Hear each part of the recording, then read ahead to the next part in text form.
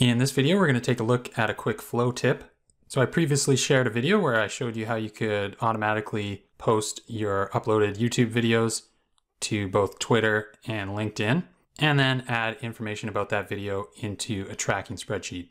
Now, the LinkedIn connector was in preview, and it was working great until they deprecated that version of the connector and replaced it with a version 2 of the LinkedIn connector. And when they did that, my flow stopped working. So when I uploaded a video, my flow would be triggered and I would successfully post my tweet, but then my LinkedIn action would fail because I was using the original version of the connector. And that also caused my Excel action to fail as well, or to not be run rather.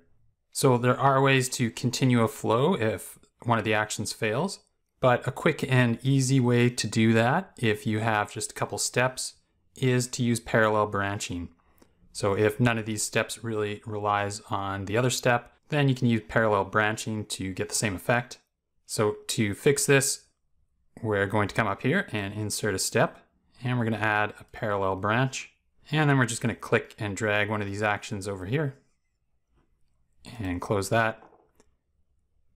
And we'll add in another parallel branch and drag this other guy over here.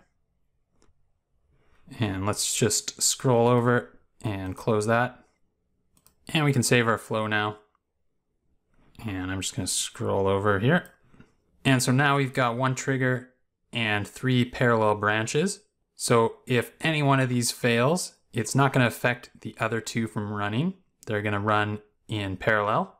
And that's a quick and easy way to make sure that your other actions run if one of them fails. If you like this video, make sure you hit the thumbs up button and subscribe to the channel. That's it for this video. See you in the next one.